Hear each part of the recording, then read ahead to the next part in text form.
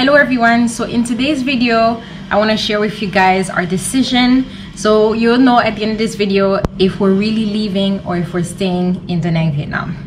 So if you watched the last video, first of all, thank you so much everybody who's commenting, giving us so much advice.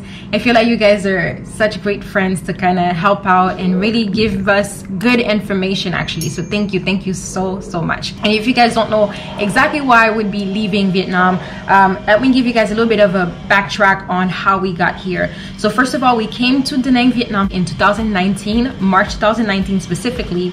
And as Americans, we are allowed to get a 1-year tourist visa. So that a visa was valid from March 2019 to March 2020. So we went to the US for the holidays, came back to Vietnam, and we applied for another tourist visa for 2020.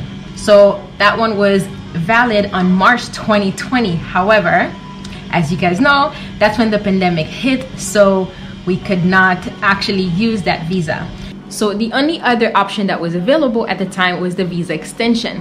At that time, the government in Vietnam was offering every tourist that was here a 30-day extension. So you were allowed to stay for another 30 days if you could. Now, meanwhile, mind you, we still had our 2020 tourist visa for the 1-year option was still available. It was just never stamped. So by March, we tried to have our visa, that visa stamped, saying that, hey, we actually have a valid tourist one for a year. Maybe you can stamp that one. So that one at the time was not accepted because they were not allowing anybody to come into Vietnam. So we spoke to our visa lady, Lynn Visa, which is awesome. And she told us that we can still get the visa extensions every month. So that's the option that we continue to do for all of 2020. Fast forward to now, we are in June 2021 and the laws are changing a little bit, which I can completely understand. As I told you guys it before in a couple of videos, you know, they have the complete right to, you know, stop tourists from staying here, especially during the pandemic. So I understand that. So you guys have seen from the couple of videos ago that I talked about the options that we had, which was number one, for us to get another tourist extension. They were probably going to have it. However, the issue with that, which I said, was that if your current visa extension had the XT at the end, it stated that you were only allowed in the country for another 30 days, but you had to leave after because the XT stands for exit. Okay guys, so I just arrived at Lynn Visa. I'm just about to pick up our passports and see if we have the XT on it. I told you guys if we have the XT, that means that, you know, you only have 1 month extension and it's an exit visa, so 30 days to exit the country. So let's go find out. You still have to leave by that time, huh? Mm-hmm. Yeah. So because of that, we figured we only have 2 true options available: to stay or to leave. And the only way to stay was for us to get a business visa. Now you guys have heard about the visa crackdown here, which was specifically on business or even work visas. And that was because companies can sponsor people from all over the world to come and work in Vietnam if they had a special skill or something that they needed that they couldn't find in the country specifically. That also played into a big scheme where people were starting companies specifically for that, getting people into Vietnam, but they were not doing the jobs and they were not actually working there. So that is where the scam came in.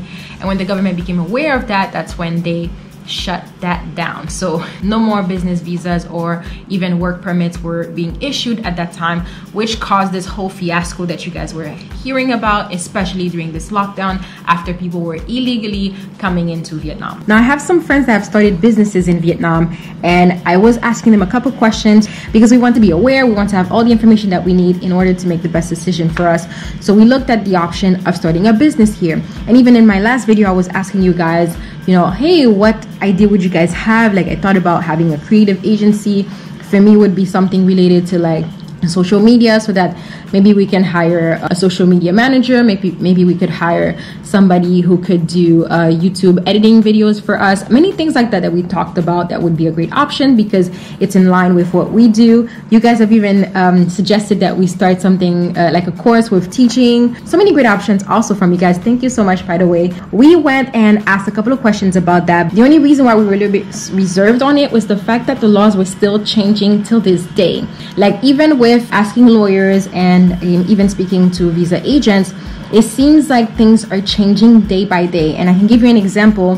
Whereas when everything was doing with the crackdown with the visa, business and work visas was happening, they shut down the opportunity for anyone to come to Vietnam anymore. Like at that point, it was like no one can come into the country. literally 2 days later, there's a new law that overrides that law that says that, okay, you can have some people come in. So things are changing day to day. So we feel like it's kind of risky to put that option out there to start a business at this moment when you have no guarantees that you can actually make it work. Like maybe a new law can come in and boom, like that is done. That is the reason why we decided to come with the final option. We are leaving Vietnam. And actually saying that kind of hits me a little bit sometimes because I have some amazing friends here. I have made like lifelong friends. I'd had the most amazing neighbor, like so many people that I've met here. Also the restaurants I like to eat, the adventures that I've done.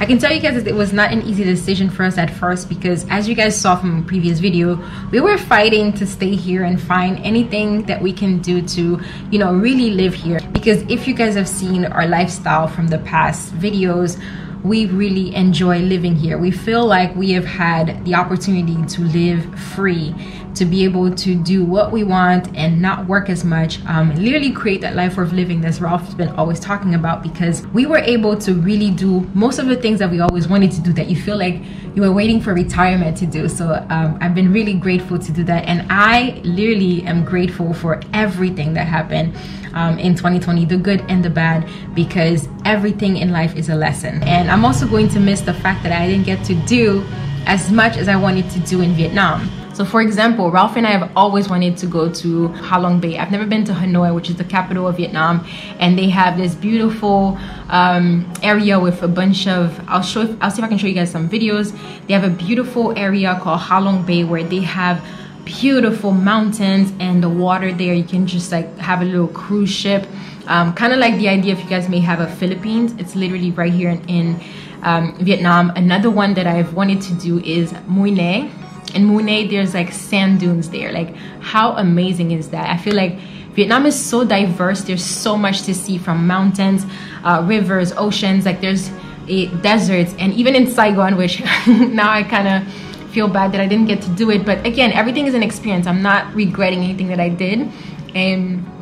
But in Saigon, if you guys saw my Saigon video, I talked about how I wanted to go to Snowtown, which is where they actually have, it's not indoor ski, but they have snow inside. So there's snow and you can go and like do a little sled inside, which was one of our dreams. But ultimately, like what happens is that when you start creating a life, when you have friends in another country, those friends become family to you. And having to say goodbye to that, it's really heartbreaking. And I feel like this was a beautiful experience. I am so grateful for it, so grateful. Like, I got to live the way that I have seen on TV, and the way I've seen people on YouTube live. I've got to experience that, and I was able to also share that with you guys. So it's bittersweet, but it's also showing me that there is a new opportunity waiting for me. I feel like life is always teaching you something and always doing things for you to propel you forward, and I'm excited for the next chapter in our life.